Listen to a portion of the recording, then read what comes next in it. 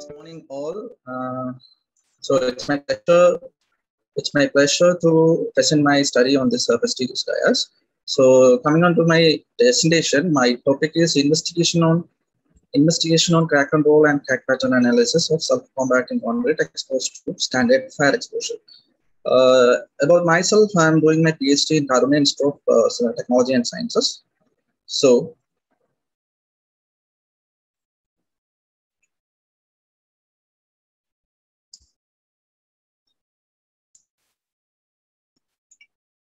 just one second.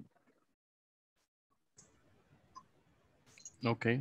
So this is my presentation context. There is a brief introduction on concrete and fire actually, and then the objectives and recent researches, then the experimental study with the results and conclusion. Okay, so before moving into the introduction, I would like to tell that we are themed on cracking in concrete actually. So the cracking may cause in the plastic form as well as in the hardened form due to several reasons, such as settlement, shrinkage, thermal stresses, etc. So in my study, actually, I focused on a condition of accidental load, which causes a drastic crack development and propagation, which may cause a fatal damage to the structure as well as the human as well. So as an introduction, I would say that we are using concrete as a versatile material due to its strength properties attributed towards a long service life. When coming to the accidental load, we have considered the fire as the extreme hazard factor, which may cause severe damage to the structure as well as the human. Okay, so when a fire causes on a structure, the surface crack generation and propagation, the intensity will be very much high.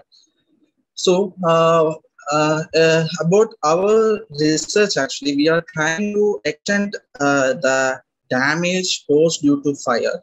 For example, if a fire is happening on for a duration of 30 minutes, there might be a quantifiable structural damage. So we are trying to extend the 30 minutes fire damage to a longer duration so that we can increase the possibility of retrofitting of the structure as well as we can increase the evacuation time, which may decrease the human life damage also.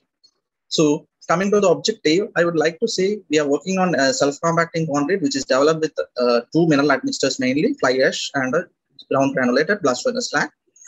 And the main thermal resistant material which we are considering is EPA, which is expanded perlite aggregate, which is used as an internal material as well as a sacrificial layer above the concrete surface. So that is the main objective, which comes manual inspection and observation with the aid of crack inspecting tools, as well as an imaging processing technique based on crack detection and quantification were also adopted. And the temperature effect on the crack propagation inside the microstructure of the concrete is also be analyzed using a SEM scanning electron microscopy analysis. So I have quoted some recent researchers. Actually, I am not going through the detail actually. Several techniques has been adopted in the recent past itself to analyze and quantify the crack propagation, crack development as well as the propagation with high accuracy. So the recent literatures has been focused mainly on the Rippler transform method as well as the manual assessment. Manual assessment has some difficulties in terms of the mode of conduct as well. Rippler transform method as well as the vision-based, that is the FCN method, fully convolution encoder decoder network, as well as the stereo vision-based crack methods, as these things are being focused on the software simulation-based techniques. So in our study also, we have compared the manual inspection method with a Rippler transform method, which has been developed in our lab itself. So for the experimental study, there are differentiated into two phases. The phase 1 consists of the proportioning of mixes as well as the casting of test specimens.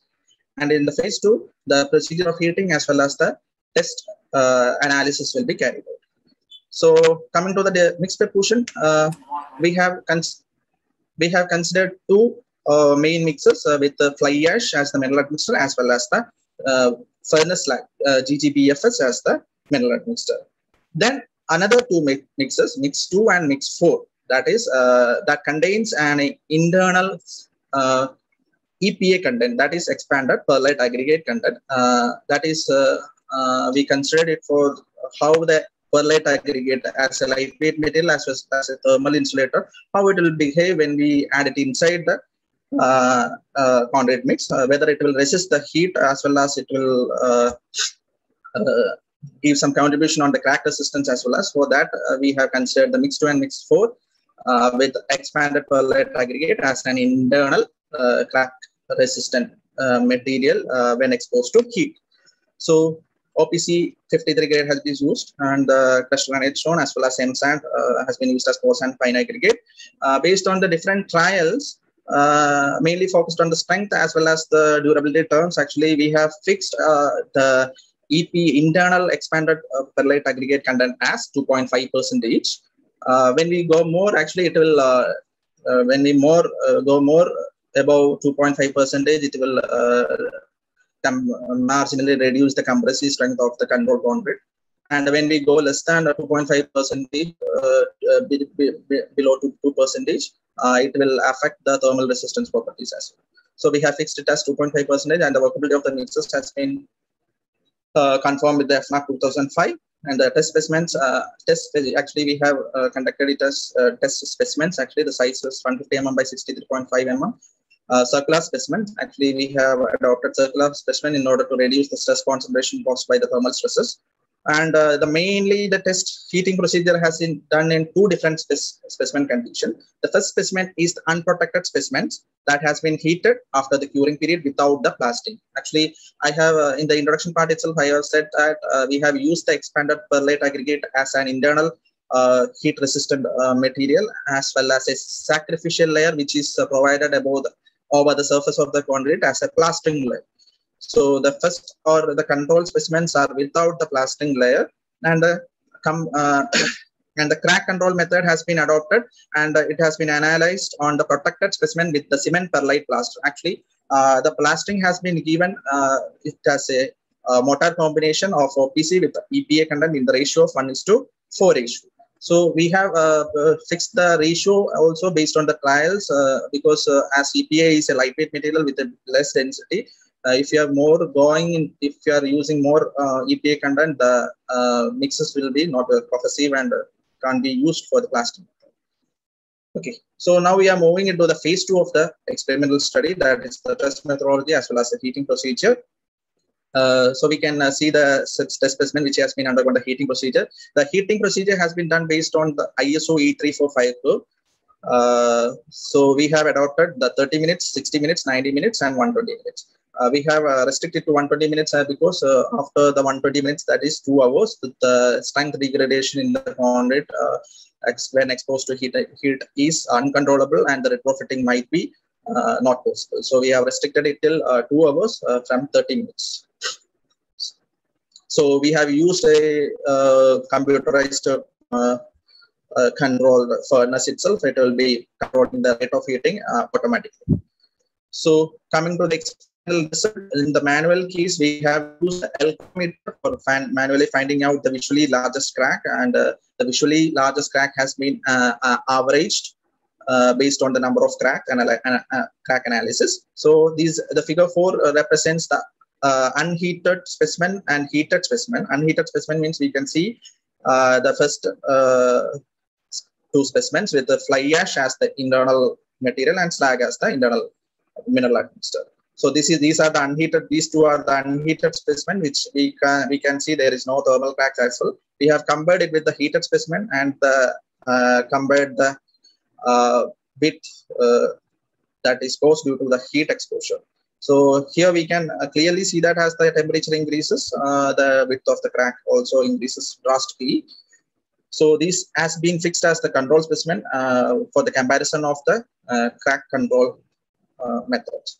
So this graph shows the crack intensifying nature on the control specimen with fly ash as well as the slag. So in the graph, we can clearly understand that fly ash is performing well And when we look at the 120 minutes of heating, it's clearly see 0.1 mm of crack is higher on the slag specimen. So on the heat exposing nature, when we are using self-combating concrete, it's better to adopt fly ash specimen to perform better in the heat resistant conditions.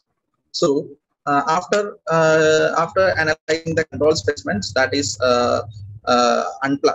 not protected with the cement perlite plastering, we have used several conditions for comparing the plastered condition and its performance under heat exposure.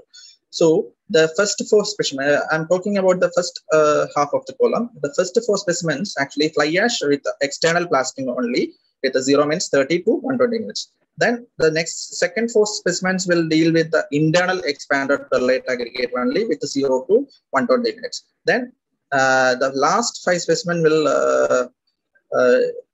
comprises of the internal perlite as well as the external plastering method. So when we look at the width, crack width, average crack width propagation, when we look at the specimens with the internal perlite, we can see in 120 minutes it's 0.27 mm as the average crack width. It reduces to 0.19 mm with the specimens of cement plaster. And when it comes to the combination of internal perlite aggregate with the external plastering, it has been reduced to 0.11%. And the same pattern has been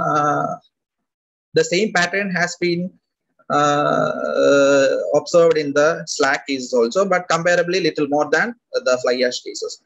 The internal perlite developed mixes has shown 0.33% to the 120 minutes of heating as the average crack width, has been reduced to 0.0225% mm for the specimens with the external coating alone. And when it comes to the combination of expanded perlite aggregate with the cement perlite plaster, it has been reduced to 0.19%. It clearly says that the cement perlite plaster of that is as a sacrificial layer, it is behaving better in terms of the heat exposure. Heat exposure in the sense very high temperature.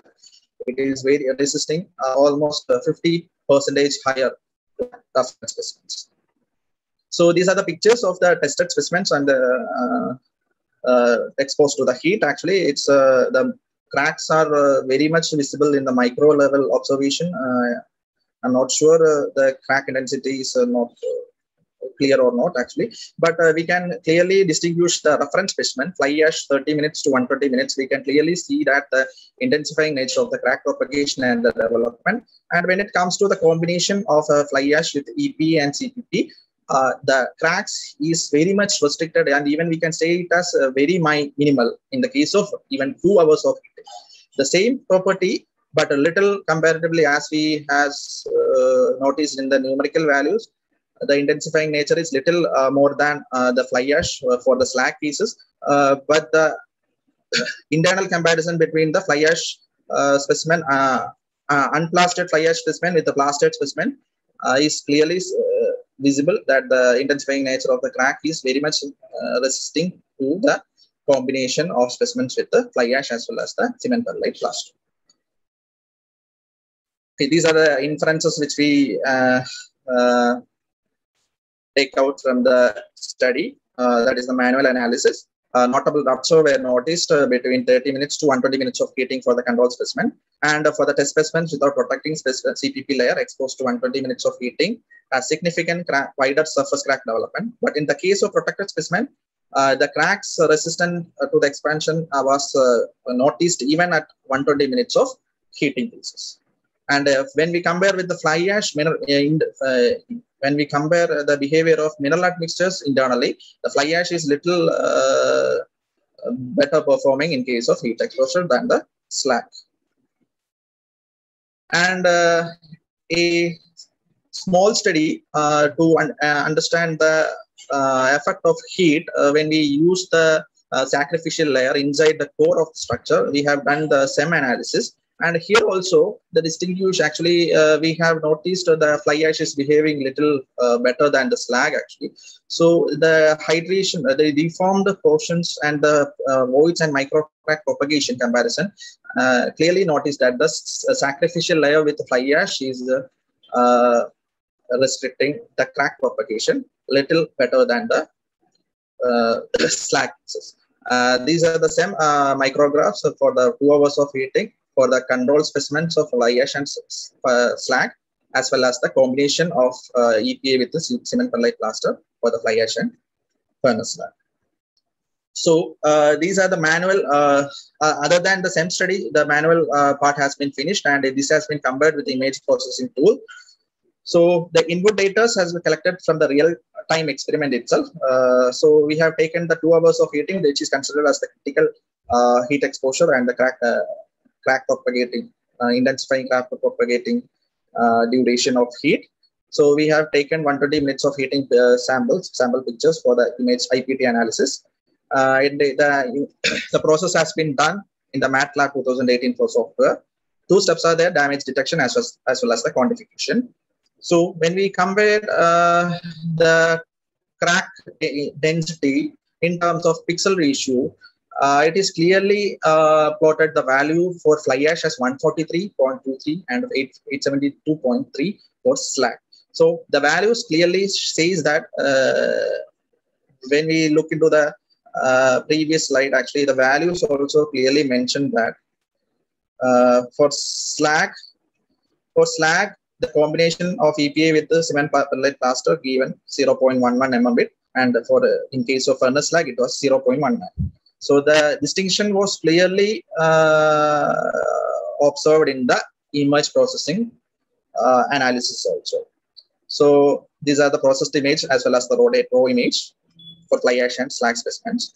So coming to the conclusion, the main objective was to investigate the crack control measures which can be adopted on the SEC specimen exposed to the fire based on the analysis of crack pattern.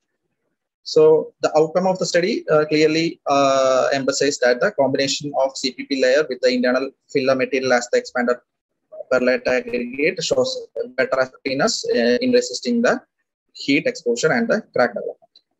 So we all also noticed that the specimens without protection has intensifying crack propagation nature, but in case of the protected specimen, it has been significantly delayed even to the 2 hours of heat.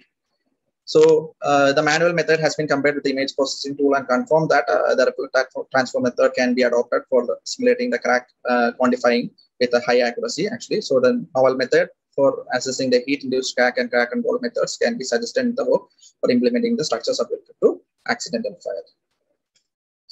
So this is all about my topic actually. Thank you.